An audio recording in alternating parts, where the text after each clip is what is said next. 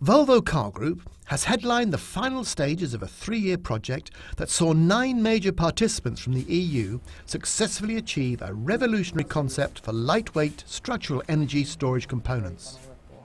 In 2010, a clear vision was put in place to develop an efficient material that would store energy as a more lightweight, space-efficient, cost-effective and ecologically friendly alternative to today's batteries and power storage options. One of the parts we have developed is the plenum cover, and it contains of a very thin battery like this. It's just less than 1 millimeter thick, and on each side we put carbon fibers reinforced. This means you get a very stiff and solid design. The breakthrough showed that this material not only charges and stores faster than conventional batteries can, but that it is also strong and pliant, meaning it can be used within the car's infrastructure, shaped to fit around the body, such as door panels, the hood, boot and wheel bowl, substantially saving on space.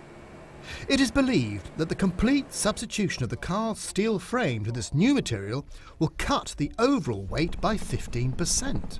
Traditionally, a plenum cover served little purpose other than to protect the ditch between the windscreen and hood. Now we have the bar between the suspension towers, the rally bar so called, and then we have the plenum cover itself, and we release that one. The new plenum cover replaces the previous plastic plenum cover, the rally bar and the battery that provided the start-stop function to the car. The power is in fact enough to supply all the electrical functions in the car's 12-volt system. This is a boot lid, and it's also a supercapacitor.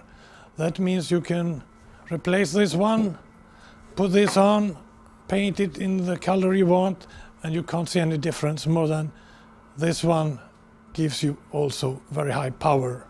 By introducing the carbon fibre energy storage material around the car, a positive spiral can be achieved.